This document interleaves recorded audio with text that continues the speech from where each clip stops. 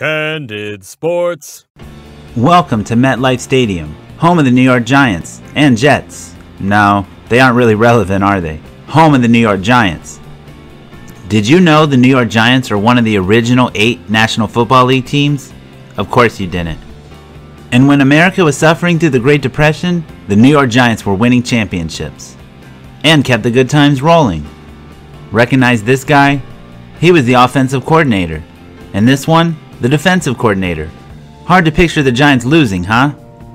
But they did occasionally, including the 1958 championship game, called by some as the greatest game ever played. Glad the New York Giants could play a part in the popularity of the National Football League. Then the Giants took off for a while.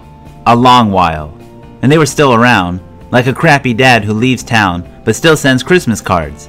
And like him, the Giants would resurface from time to time, with plays like... Seems like something like this happened another time.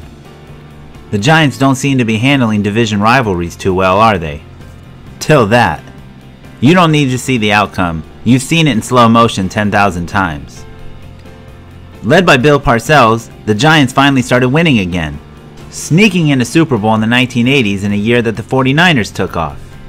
Then needed a Scott Norwood miss to win another. Then needed this miracle to win another Super Bowl. Then needed another comeback to beat the Patriots again. No, forget that one. So wait, the New York Giants have beaten Tom Brady in the Super Bowl twice, but lost to Trent Dilfer?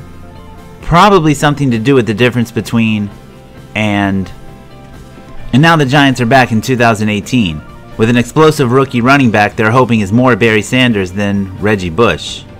One of the most explosive wideouts in the game, and Eli Manning, who can finally say he is the greatest Manning currently playing in the National Football League. So enjoy New York. No, wait, the Giants play in New Jersey. No one really enjoys New Jersey, but you can still see New York.